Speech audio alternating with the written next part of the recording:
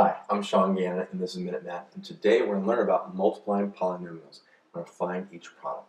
So if I was given this polynomial, 4p minus 1 in parentheses, all squared. Well, when I first look at that, I noticed that, well, something squared is that thing multiplied by itself. Like x squared is really x times x. Well, I can rewrite this to be, okay, 4p minus 1 times 4p minus 1.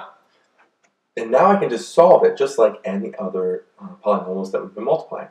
All parts of the first parenthesis by all parts of the second parenthesis. So let's draw our arcs. 4p times 4p is a 16p squared. 4p times a minus 1 is a minus 4p. Minus 1 times 4p is a minus 4p. And minus 1 times a minus 1 is a plus 1.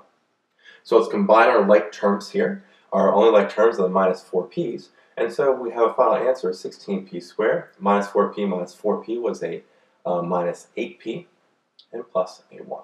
And there we have it, our final answer. So let's recap. We're given 4p minus 1 all squared. I know that 4p minus 1 squared, all squared, is the same thing as 4p minus 1 times 4p minus 1.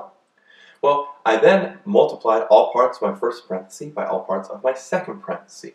And I drew my arcs to show that I did that. So 4p times 4p was 16p squared. 4p times minus 1 was a minus 4p. Minus 1 times 4p was a minus 4p. And minus 1 times minus 1 is a plus 1. Be careful not to get confused with because they're very similar, right? They're the same thing you're multiplying, that you don't mess something up. They should be pretty symmetrical in the sense with the numbers.